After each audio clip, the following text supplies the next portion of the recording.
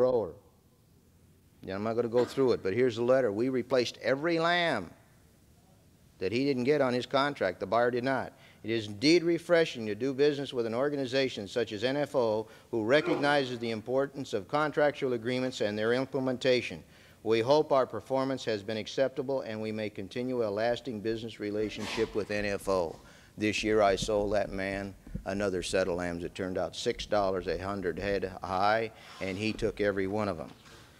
My bankruptcy situation, I had a buyer default, was the first one. My bankruptcy was where we had in Coast Pack in Oregon. We had over $250,000 in that place. And what happened is the fact that the place closed, and here we are with the money. A letter from the state of Washington. Most of you have seen this. We would appreciate being advised just how this system operates. As you know, we probably give more protection to producers than any other state, but your protection to sellers of livestock far exceeds ours or any other agency we know. This is from the Secretary of Agriculture in the state of Washington. So I'm going to say one thing. All the little scare stories you can hear from your neighbors and stuff, Dick Hammond can stand up here, and I've been with NFO since 1975, and they have not let me down in any one of these cases. Not once. We'll program, I won't bother. It's nuts and bolts for us. Remember this. When you're talking to your neighbors, this is not my program. This is a self-help program for you. Self-help. Now that is the difference that you've got. Your buyer is going to provide a service to you, and you're going to pay for it. How much? I don't know. That's up to the discretion of the buyer or the conditions that dictate it. But this program here, keep in mind, folks, is a self-help program. I work for you. My allegiance is to you. My direction comes from you. Winners are those people who are capable of utilizing their own intelligence and skills in cooperation with others of the same mind to attain the goals they themselves have set. Key factors. That's it right there. There's the key factors. Man, I can tell you. Why? Why is this so good for you? Man, you can control your breeding. You know what kind of sheep and cattle you're going to buy. Health. Man, you'll be out there with your vaccines. You've got a whole sheet, Gary. You've got a whole sheet tells you how much you've done to that animal. You've got maximum, get all the lamb crop, sheep crop you can get. Maximum utilization of feed. Man, I'll let somebody get on my feed on a mountain, and man, we've got a range war. But when it comes to marketing, I talked to the president of the Colorado Wool Growers, and I says, why do we always have veterinarians? We're sick in the wrong spot. He says, Dick, marketing is very frustrating, and then he says it's very unproductive. Besides, we don't know anything about it, and we want to leave it alone. That was the honest answer. Production. That is where your efforts and priorities lie, because that's what you do best. That's exactly what you do best. That's what the colleges have trained you to do best. Thrifty sheep, maximum lamb crop because good feed conditions, maximum market pounds of lamb. What's missing again? Your price. How much time? And this is again not, I speak more past you, because you're the representatives. You're the people who are going to be talking to people. I won't touch anybody past this minute. But if every one of you talk to 10, just think how many people we've touched. How much actual time and money do you spend on marketing in comparison with the other 4 factors? How much time do you spend? Look at that. How much do you spend on that centerpiece? Why don't you spend money? It isn't that you don't want to make that. You don't spend money on that because you have the least control. You can control quality, you control pounds, you can control health, you can do all of those things, but you do not have any control when it comes to the marketplace. No control. That's why you avoid it. That's why you spend the least amount of money. Why should I spend money on something I can't do anything about? That's general attitude. Go all the way through your whole agricultural system. They can tell you all about it, but you don't have any control in the marketplace.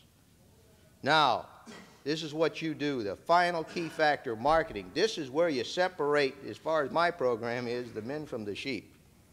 And that's speaking as a buyer. Right here, marketing, control. If your answer, if you have no control, if you don't feel you've got control, then you've got to make this change before you lose all the rest of the factors can't keep up with it. We proved it time and time again.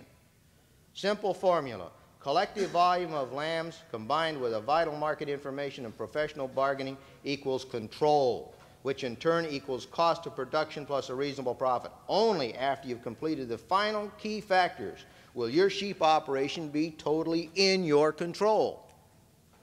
It is an absolute law. No segment of the economy can survive when the buyer prices the product and the services. Why can't we accept that? Why do we say we're different? Talk to your neighbors. They'll tell you they're different. They're independent. They don't need any help. The bottom line is a system designed to do something for you instead of a system designed to do something to you. And when you can get those two prepositions turned around, you've made a lot of steps in your community. That's my presentation. I mean, that's just as far as I can bring this thing. This is far. It Kauai. When you sit down and you talk to your neighbors, you ask them, why? And why not? Why should we do this? Why should we get collectively together? Why should we try to get control of our product? Ask those questions. They're good, honest questions. And why not? Why not have it? Ask them. You'll learn, and they'll learn. But this business, you've got to discuss this on a rational basis, business-wise basis. Why is it wrong for you to try to control your price and try to control your product? Why is it wrong? There may be some people in the United States think that's absolutely wrong. The decision you've got to make is, you want to put $1 up for my program, or whatever it takes for Gary's, or we just want to sit there and do nothing. Now, after you've heard this, I've got this in. Anytime anybody wants a copy of this, we can get one out. And you take this to your banker and you discuss it with him and let him poke holes through it if there's a hole in there to be found. I want to know about it. I'm not perfect, and I know damn well I'm not. I'm going to tell you one thing. This is Dick Hammond 20 years ago. Do you see that? I went from where I had 6% of the receipts on the Omaha livestock market to the largest. When I left, we had 42%. I've done this. I put it together, and there wasn't anything in Omaha, Nebraska. I was in Omaha, Nebraska, and there wasn't anything in Sioux Falls, South Dakota, Chicago, Denver, Kansas City, St. Louis, and St. Joe that sold, including Wichita, sold without finding out what Dick Hammond did first. That wasn't because Dick Hammond was so damn smart. It was because Dick Hammond had the volume and he knew how to use it. And you say, right away I can see the look on your face. What in the hell? If he did all of this, what in the hell is he doing here? If he had this in the palm of his hand. Right? Okay. Now, the answer to that is that I did such a good job, the Packers paid me enough money to get out of there. You, as growers, made me. Dick Hammond is a nothing without volume. Dick Hammond is something with volume, or any other person in my boots, Gary. Dick Hammond had you people shipping lambs to him. They'd call me on the phone. The market was saggy. I'd say, hey, hold off a day or two. Play it cool, okay? I orchestrated. I was the director of the music, little music over here, little music over there, and we made music. We didn't have a horn and a trombone and a big bazoo blasting off on their own. We made music. Now, the packer is sitting there and he's in trouble. What does he do? I'll tell you what he does. He gets on the phone and he calls that man that made me and said, hey, you know it will take $1 to come to Omaha. We'll buy your lambs FOB, your place, at, let's say the market's 25, we'll give you 24, and you know what the price is. The guy, no, I can get 25 in Omaha. Guy says, yeah, but it takes $1. Yeah, but okay, finally what'll happen is, well, I'll let you know. So he calls me up and says, what's the market in Omaha? I says, 25 cents. He says, how's it going to be for tomorrow? So, well, it looks like major, I'm being honest, steady. Okay, fine. Hangs up the phone, does the same thing they did in California with somebody else paying the bill, calls up the buyer and says, I'll take 25. Buyer says, no, I won't get, but I'll give 24 and a half. Great. He made 50 cents, didn't he? Buyer saved 50 cents. Everybody's happy, right? Simple formula, no problem. The only problem is those buyers only picked the good lambs that were the high yielders. So let's take it a little farther on down the road, and in 6, 7 months or a year, it takes a little while, just like it does for you to grow a crop, it takes a little time for these things to turn around. 6 months or a year from now, all I've got on the Omaha terminal market is crap, low-yielding lambs. Now I'm establishing a $22 market with crap, and you're now selling your lambs in the country at 21.5 and making a big fat deal. Damn, boy, we're smart. But it's easy. It's called, you know, that's the way the game's played. So if you want to get in the game with professionals, if you're qualified, do so. But I'll tell you one thing. You're in a tough ball game with professional people. Raising people are doing it. In California, they got the market sewed up in California. That's already being done. And the only thing I can look you in the face and really say, I'm very happy and very privileged to be a representative of one of the major farm organizations in the United States, the only collective one, collective bargaining one. I also get an opportunity to be with people that are recognized, as Devon said last night, the envy of the world. We are the greatest producers in the history of mankind. The only sad thing about that is we cannot produce an economic environment that allows our young to survive. Thank you.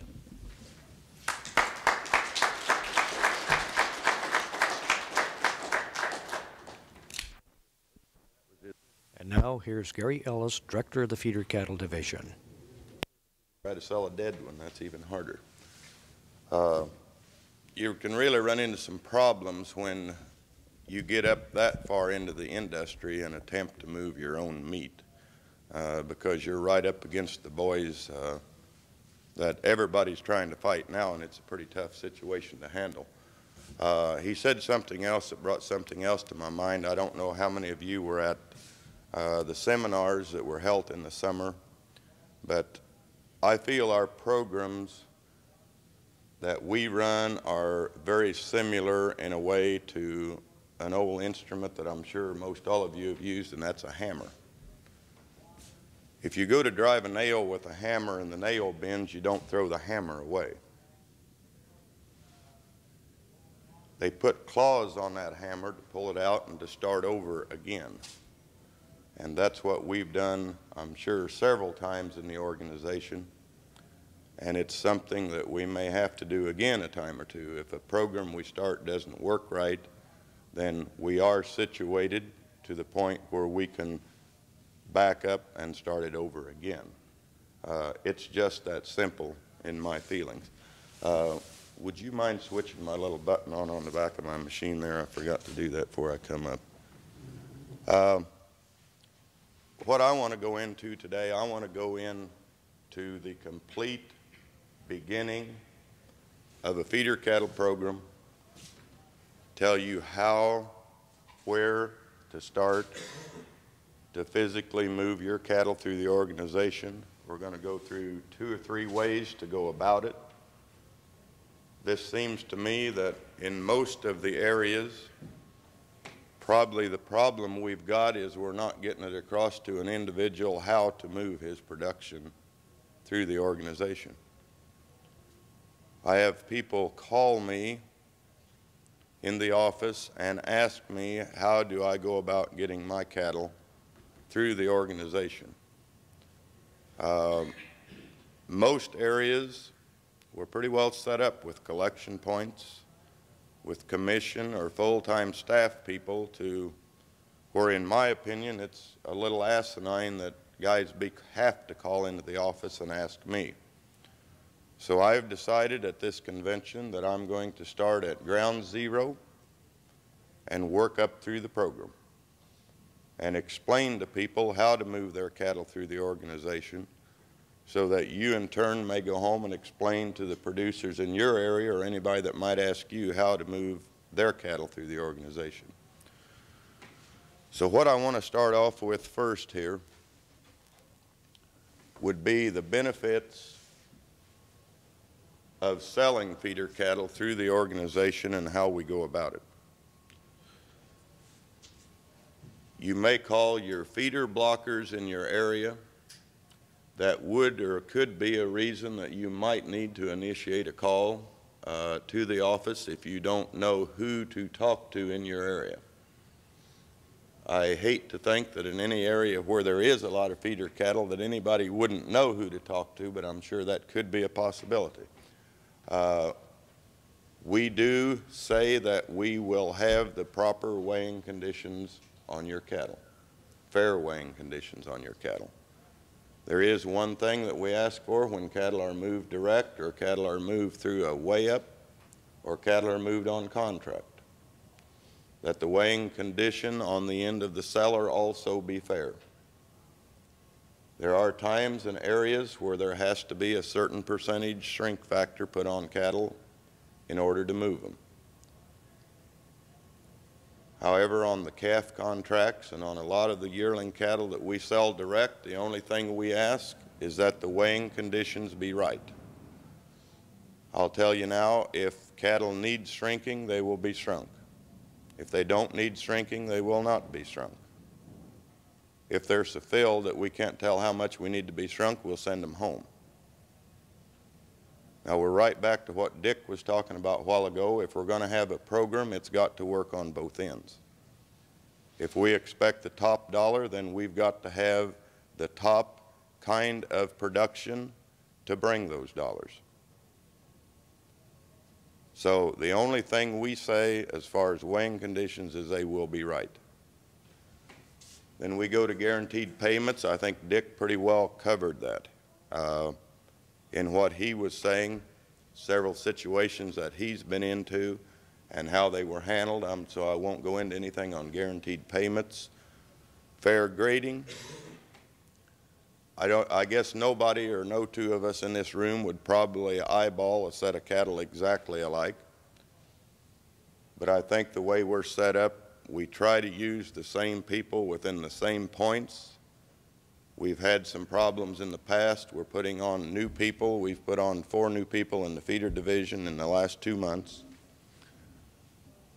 to be out here and help you work the grading situations. We don't like to have the buyer grade the cattle, but we certainly need the right kind of graders working for us so that we can satisfy the buyers on the other end whenever we grade and move the cattle.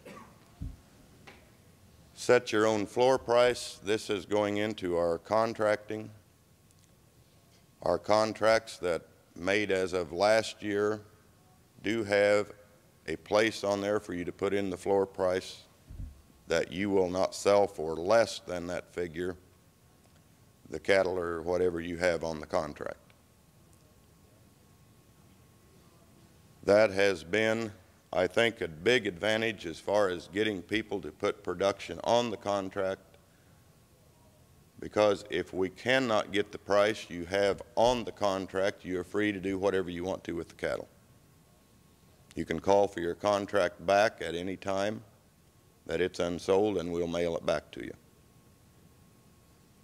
I would appreciate it when we get these contracts with a floor price on them. However, if you would date them as to a deadline you wish to have the cattle sold, rather than send them in with a floor price on them as of this year of $1.10, and then a week later call in and want your contract back because you've decided it's never going to get to that or something. So if you would give us a little bit of time to work on the thing and date them. Now, we have done something this year that we haven't maybe had to do for quite a while, because we did have this floor pricing formulation, because we did have a lot of people with cattle signed up from $1 to $1.25. When that situation arises, we will get back to the people in the area where the cattle are contracted on a regular basis, if that's possible, and let you know at the time what we can get for the cattle at that time. And of course, what the men, the blockers, or the collection point representatives, whatever your instance might be, need to do is get back to the people who have cattle signed up in his area then, and just have a regular ratification type meeting on whether they want to go on the price that is available or not. That's one thing I do have against the floor pricing formulation that we have on these contracts, is the fact that so many people will come out and say, well, I'd just as well go ahead and put them down at $1.25, and if you can't get it, we can always drop it. This is true, but you run into a lot of instances in a year like this and a year like 1973 where you can't drop it fast enough to get caught up. Because if you've got a contract out here with 2,000, 3,000, 4,000 head of feeder cattle on it, and there happens to be 20 different producers represented on that contract, and you've got to get a hold of each and every one of them before you can get back to me and say it's okay, and Joe's gone on vacation and John's out working in the field and only comes in at 11 o'clock at night, and you're already in bed and he got out before you got up the next morning, so it takes us a week to catch them all, and by the time everybody's agreed, it's gone. Because on a down market situation, the buyers aren't going to hang in there for a week period waiting for us to decide whether we're going to go at the price or not. So that has created some problem on the floor pricing contract. However, again, I say the floor pricing contract has increased our ability to get in a block of cattle because a guy is not physically tied down and not knowing what he might get out of his production when it's sold. Our nationwide structure for collective bargaining, I think you're all aware of that. Dick went into that somewhat too. We are nationwide. There's times when there is a big demand in the central south and the western, southwestern areas for the southeastern cattle. There is a time when there's a big demand in the Midwest for the western cattle. There's a time when there's a big demand in the Midwest for the southern cattle. So we do have the ability to move cattle out of any given area into another area wherever the prices are being paid the best at the time, providing it's the time of year you can move cattle to a particular area. So we do have a nationwide structure for collective bargaining. You have your opportunity to forward contract, which we were talking about there a minute ago, and you have transit loss coverage on your production while it is being moved to the collection point. In the event you go direct to a farmer feeder or this type of a buyer, you have coverage from the time the cattle are loaded at your place to the other end. For any of you who might have any questions in your mind, I've had this one hit me a time or two. We do not cover production with transit loss as it's being loaded up a producer's chute. We cannot physically be responsible for going out and tacking up everybody's chute and making sure the floor in it is okay. It's from the time your production is on the truck and that end gate is closed until they're unloaded at the collection point, if you're going through a point, or until they're unloaded at the buyer's place if they're going directly to a buyer. It doesn't cover the cattle in your lot when you get them in to run them, and it doesn't cover the cattle as they're going up your chute and your loading facilities. It covers them after they are on the truck. I've had this question arise, yes? If that's on my truck? Yes. Right. If you're going through the organization and taking the NFO checkoff on any of your production, then you're covered. That's included in the $1.29 in the Midwest and Eastern areas and the $1.44 in the Western areas, or the maximum of $8 a hundred after you get up about 519 pounds, I think, in the Midwest area at your $1.29. Yes? And also included by all somebody else's feeder cattle. Yes, right, right. As long as the deductions are taken on the livestock and mailed in as they're supposed to be or called in as they're supposed to be, you are covered.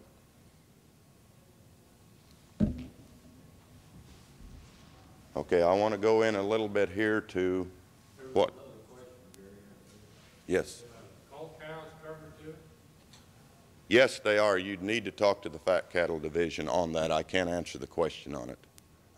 But yes, there is a transit insurance on cull cows. The reason I really want to get into this thing a little bit more, I guess, here on this transit insurance, you see, it's your program.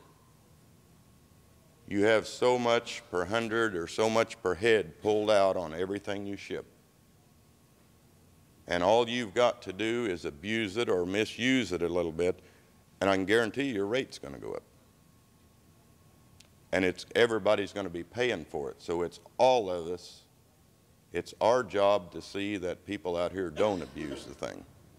If you get a cow into the point that you're not sure it's going to live even till you get it on the truck, I'd mark it off of the insurance deal and not even let them insure it, because you're asking for trouble. Our insurance that you're all paying when you ship production is not for some guy to bring something in there that he's afraid is going to die before he can get it to town anyway. So if it does, he can get a full check out of it off of the insurance program, because you're all fooling yourselves. You're all paying for it whenever that happens. It's coming out of all of you's pocket, and you're all going to pay for it in the long run, because every time it happens, it's going to bring the insurance rates up a little bit more.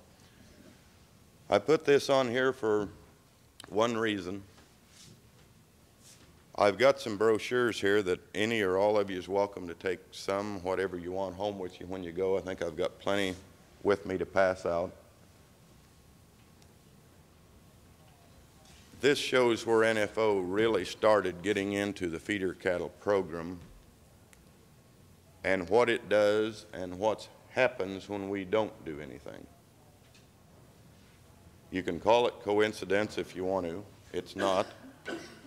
And what you do is what the majority of everyone else does. When things are at the best, there's nothing to worry about. So it's not only you, it's everybody, but there's enough of us that we can change it.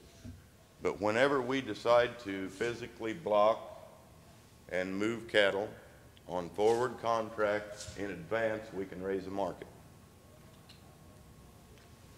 Whenever we decide that everything's okay and we don't need anyone else's help, like we did in 1973, because who'd want any more? We had cost of production plus a profit plus, and we didn't need anybody's help. It was going to stay there forever. So you see where you finally end up when that happens. We're in an awful close situation right now to 1973 and 74.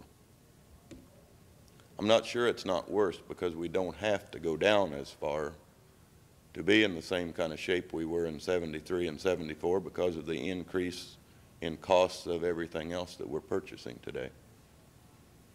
But still, we got ourselves in the same position. We contracted some calves last year, and we got 90, and we got a 95, and we got $1, and we got $1.05. So this year we wanted $1.25. Well, I don't blame us. $1.25 wouldn't be bad with the way everything else has gone. But you got to keep one thing in mind. You've got to have the volume, and you've got to have the ability to perform in order to be able to get whatever you ask. We've got a few things that's facing us that's maybe a little bit uncontrollable in the way of shorter grain supplies, higher interest, bad economic outlook all over. But we could have held this market at that 95 and $1 range if people would have been willing to contract for those type of figures. And I, like Dick Hammond again, would say I would rather have the 90 and be a nickel below somebody else, or 2 or 3 cents, than I would the 80 or the 75 that you might be getting today, but still be maybe a penny over what you could get somewhere else. So we started in after 1973. We finally got a little bit of a program put back together again. We finally got some people interested. and we started building the program back. Until we come to a point again in 1980 where we pretty well had it by the tail again and we didn't need any help again. And we didn't need to contract unless we could get a dime more than was really available to us. And so we've let it slip away again. That's probably not even completely down to where the market might be today, but we're on the downhill slide again. And we've all got to go home and see what we can do about it. It's a tough situation. I've had calls this year, just as we did in 1973, from groups here, there, and yonder that we hadn't heard from since 1973 who suddenly decided they'd like to try the program again. They heard how good we'd done last year. They didn't mention to me that they knew the market was falling all to pieces and they couldn't find anywhere else to go. They simply would say to me that, we heard you had a real good program last year and we'd like to kind of get involved in that this fall if we could. So they're there and they're willing to get on the wagon and ride again.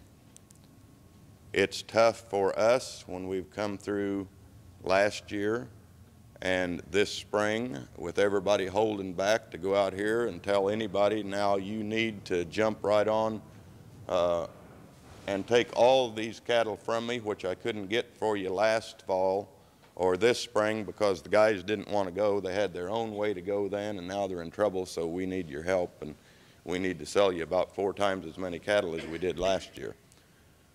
So it's a situation where you need to get with the program and you need to stick with the program. I'll guarantee you if we'd have locked in 73 and 4, or if we would have locked in 79 in the spring of 80, that nobody ever went broke making a profit.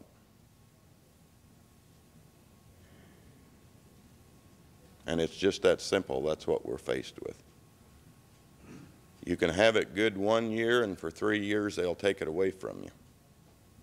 But that doesn't do you any good. You just get deeper in the hole. It's got to be a yearly basis.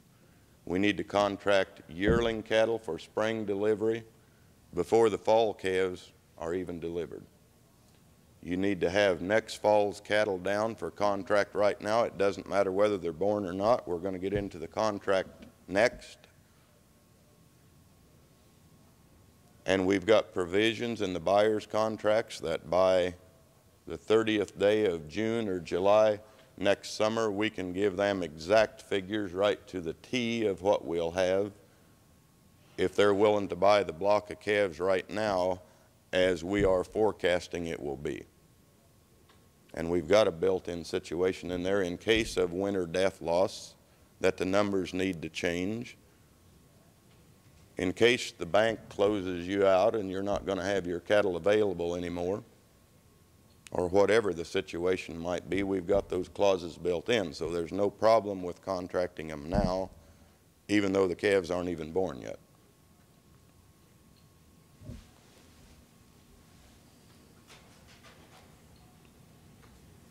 There's a feeder contract for sale. As I was saying, here's your floor pricing formulation where it can be filled out. These cattle will not be sold for less than blank on choice steers weighing blank. You fill in your own weights, you fill in your own prices. Probably the most important thing as far as I'm concerned on that contract would be section 1, where it says immediate sale and future delivery, the description of the cattle. That is undoubtedly where we run into our biggest problem. There's no advantage to try to put something down that you think people would like. Anything is saleable to somebody. But when you sell something to somebody and that's not what it turns out to be, when it's all said and done, you're automatically in nothing but trouble. So that's the most important line on there. Under the class of yearlings or calves, I definitely need to know that. Under sex, you definitely need a breakdown of how many steers and how many heifers you've got. Under breed, we've sold a lot of cattle this year direct to other farmer feeders, other NFO members. They call in and ask for a set of black baldy steer cattle, a set of straight black steer cattle, a set of straight Hereford heifers, a set of exotic cross steers. If all I've got on your contract is mixed, I've got problems, because I've either got to get a hold of the feeder blocker or I've got to get a hold of you. And I don't know whether you know how many of these contracts come through this office or not, but it's phenomenal. And there's no way we can physically get on the phone and call everybody back who's got a contract and say, now what have you got? So it is important, I think, when we print our next bunch of contracts, I may squeeze together that weighing conditions or that floor price formulation, and I may make 2 whole lines in there for description of cattle. I know what we've got there now isn't big enough for what you really need. But do the best you can on it in putting in the breed. The grade thing, do the best you can. I suppose it's really not that important. If we've got the breed in there, I think we can pretty well handle it from there. If you're talking strings of cattle, or you're in an area where we can get a rep out to look at the cattle, we'll probably be able to kind of take care of the grading in. Estimated weight at delivery, about the only thing you can do, again, of course, is go back to your last year's figures, what your calves done. That, again, when you get into that July and August period, your feeder blocker in your area or your feeder rep should be keeping me informed, or I would probably already be pretty well aware of what your weather conditions would be like and whether you should maybe physically be running into heavier calves or lighter calves than you produced the year before. But all these things are important. You know, if you go in to a GM dealer to buy a new Cadillac and all he's got's a bunch of used Chevys, he's not going to sell you, is he? And we're in the same situation. There's no reason, with the amount of collection points, with the amount of staff, with the amount of commissioned people that work for this organization, that I can't get a call this morning from a man who says, I want a potload of black and black baldy steers weighing 500 pounds. There's no reason why I couldn't initiate 12 phone calls to my feeder specialist, and they can't initiate the phone calls out to the blockers in their area, and in a half a day we can't have that load of steers for that man. It's all down to inventory, and if you guys will use an inventory and if you guys will use these contracts, we can have that. And I'll guarantee you there's no time that you can get the kind of money as when the guy is calling asking for a particular type thing. If you've got it, that's the top of the market right there. If you don't have it, he'll get it somewhere else. And the only thing we can physically do in the office, if you don't have that breakdown, if you don't have it out of your area, I'm not going to have it in the office, I'll guarantee you. So if you've got people that's got a product to sell, for heaven's sakes, get an inventory of it and either keep it on hand yourself. It's not necessary to keep that in to me all the time. As I say, we can initiate the calls out of here to the field men, and they should have a running inventory with them. It's the only way your program is ever going to work right, is to know what you've got on hand all the time, what you've got to be sold. I'm going to go on from that. Again, I say, if you're talking 400-pound calves, then let's fill it out as such. It's very, very important the description of the animals that we have on there are broken down to where we can tell exactly what we've got to sell. If we say we've got some 500-pound calves for sale, then that's what I need, 500-pound calves. I don't need a 1,200 or 2,200-pound buffalo cross thing. However, if I know you've got it, we can probably sell it. I think I need maybe tuned in there just a little bit. Can you right up there on the front? I don't know why that didn't focus in.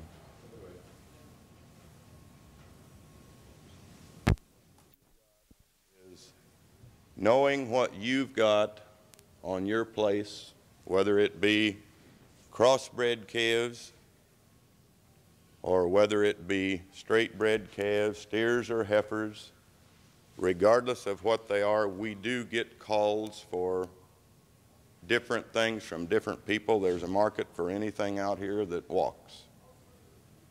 And if we know what it is, and I can't put too much emphasis on this, this is the important thing. If we know what it is, we can move it. If we don't know what it is, we don't have a chance. And we need enough time available as far ahead as you can put it down, and any place near the time you might want to move it. I'd rather waste a call to you and say, hey, I've got a guy that would take calves like you're talking about. Do you want to go with them now? If you don't right then, fine. At least we know what you've got, and at least we made a try on it. If we don't know what you've got, we're completely out of luck. I want to go through the buyer's contract a little bit with you. It's very similar to the seller's contract as far as a specified number of head, weight range, sex, quality range, breed.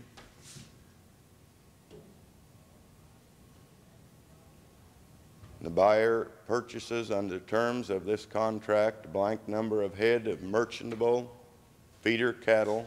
Delivery date will be from, and then there's a place in there to put your delivery date.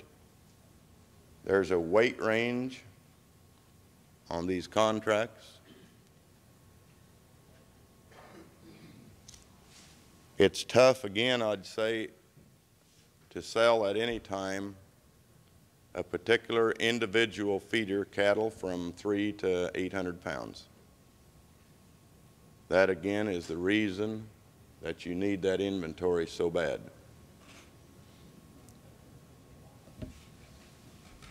You can always break them down if you have to. This has been the first year that I'm aware of since I've been with the organization that we've had to do this, but we physically took 2,000, 3,000, 4,000 head contracts this year, broke them down, sold them, load or 2 loads or 3 loads of cattle at a time. Still brought them in all at the same time for delivery, but that's the way they were sold. We've done this to a lot of big blocks of cattle this fall, and if you have to, well, you have to. And unless you've got a breakdown on them, there's no other way you can do it. Again, on the buyer's contract, we usually try to build in a % more or less, 2, 3, 5% more or less than the number we have on the contract, again, to kind of cover yourself in case of some death loss in the cattle or health problems in the cattle. Then the pricing structure is broke down on the buyer's sheet in 10-pound weight breaks, and the price on steers and the 10-pound weight breaks and the price on your heifers, exactly as they will be sold. FOB, the collection point. Then their payment is made by check, cash, however, at the end of the delivery day. Prices for quality will be based on standards consistent with normal grading standards used today, grades to be, and there again depends on how the cattle have been quoted to us, how we sell them. If we're called in a block of 2,000 head of cattle and the guy tells me, hey, every one of them is high choice as it can be, then I'm going to sell a choice calf contract. And if there's some goods on there, they'll probably get sent home with you. If he tells me he's going to have goods to choice, then we'll sell them and we'll break them, choice, low choice, and goods. There's a place on the contract to do it. But again, it's got to come from you. I sell the man what's represented to me. And again, if it's not represented as it is, then we're going to be in trouble at delivery time.